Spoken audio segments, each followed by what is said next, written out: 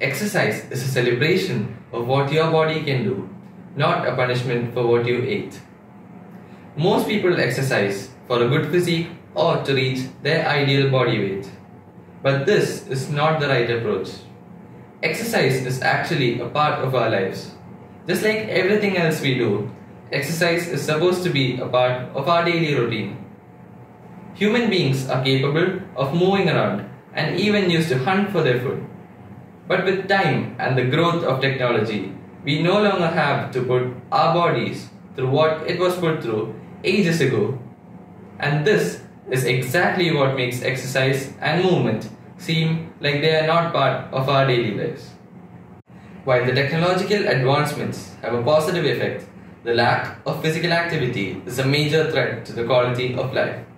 With the ever-growing hours of sitting, there is a need for a great deal of exercise and physical activity. We need to change this mentality. We need to stop considering exercise as a punishment and instead think of it as a way to thank our body for all that it does. Anyone you meet today will tell you that they are busy and that they have no time to exercise. But what they don't understand is that its benefits transfer to everything else that they do.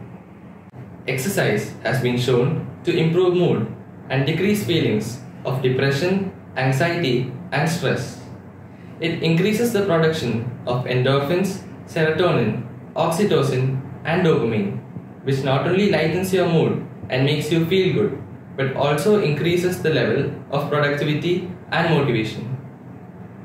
Exercise is also associated with an increase in energy levels and is known to decrease the risk of chronic diseases.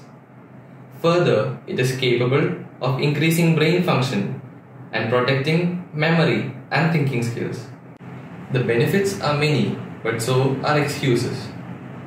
These benefits are actually what we would have been experiencing if we continued to consider exercise as a part of our lives.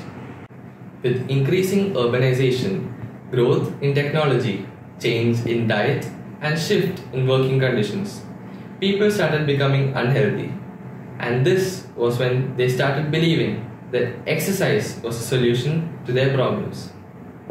Normally, we would feel that this is positive, but it becomes too late when we realize that this way we consider exercise as a punishment for our lifestyle and not as something that should have continued to be part of our lives.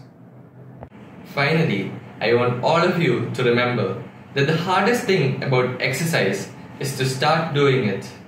Once you are exercising regularly, the hardest thing is to stop. Thank you.